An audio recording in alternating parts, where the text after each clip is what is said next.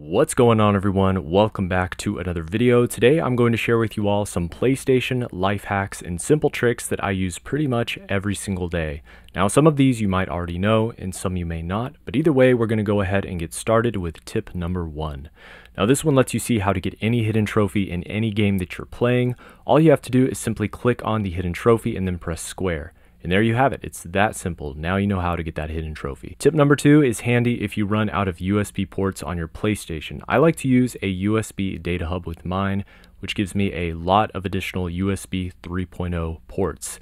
That way I can charge my phone, I can plug in a microphone, I can charge an extra controller, pretty much whatever I want, and it'll even continue charging my devices while the PlayStation is off because it uses external power.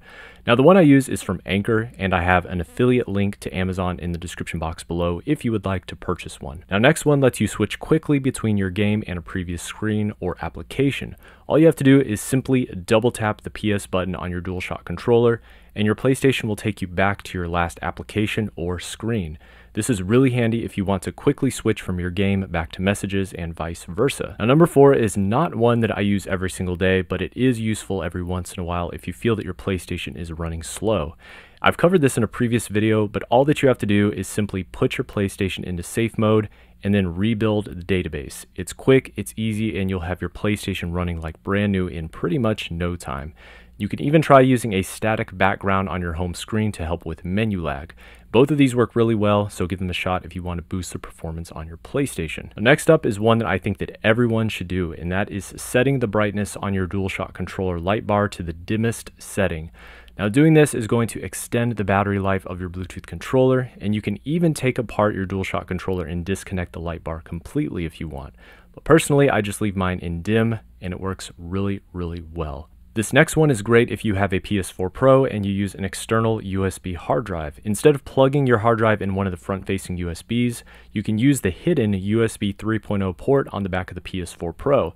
Doing this should significantly increase the performance of your USB 3.0 external hard drive. Now, number 7 is HDMI device link. If you select this option in your PlayStation menu, you should be able to turn on both your PlayStation and your TV at the exact same time, simply by using the PS button. Now, keep in mind this will not work with every single TV that's on the market, but it is worth giving it a shot with yours. This next one actually has to do with reducing lag in multiplayer games. If you have a slow internet connection, I actually recommend switching off automatic updates while you're playing multiplayer games to prevent any big downloads from using up your bandwidth, which can actually cause you to lag while you're playing.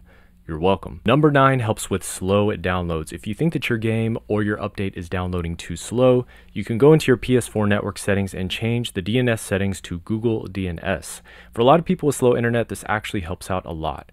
Last but not least is tip number 10, and that is upgrading your PlayStation hard drive to an SSD.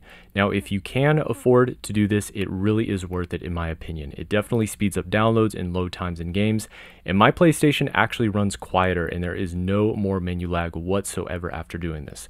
So if you can, give it a shot. I highly recommend it. So there you guys have it. I hope that you all enjoyed this video and found it useful. If you enjoyed these PlayStation life hacks, make sure to leave a like rating, comment below to let me know what you think, and as always, subscribe and ring the bell for post notifications. I'll see you guys on the next video. Peace.